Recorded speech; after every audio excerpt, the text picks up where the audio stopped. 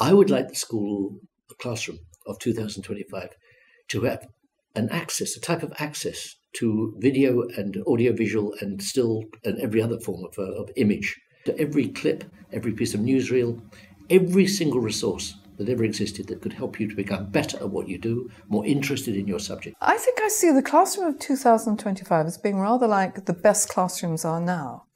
So they are very social places, and we have to remember that that's how human beings learn. It's with each other and from each other. But you need to put the children and the pupils in a much more direct position to be directing their own learning. What I hope it would be like is a lot of use of computers and just general the teacher being more interactive with the students. In 2025, I think going to school will not just be about the teacher telling you what to do, but hopefully that you can work on your own projects more. The classroom of 2025. Wow, I'm thinking about what the classroom of 2014 looks like.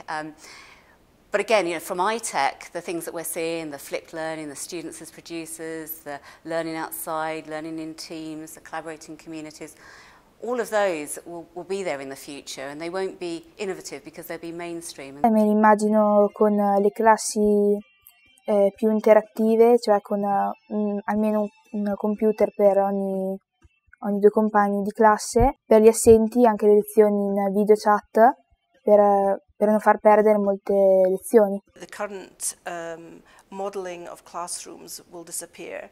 I think it will be something that is much more interactive, where teachers become really our mentors and coaches. Che sia importante che il docente alterni momenti di tutoraggio, quindi soltanto di dare un feedback, ma non di intervenire in maniera così preponderante. I think we'll be talking about learning spaces and learning areas, and the classroom will be also in the cloud.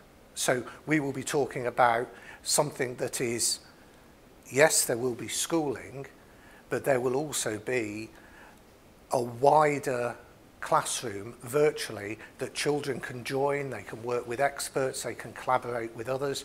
We're beginning to see that in some of the work within iTech. So it won't be a place where the students are sitting listening and watching. It'll be the place where the students are doing things, orchestrated by the teacher supporting, children learning from other children, classrooms learning from other classrooms, teachers learning from other teachers.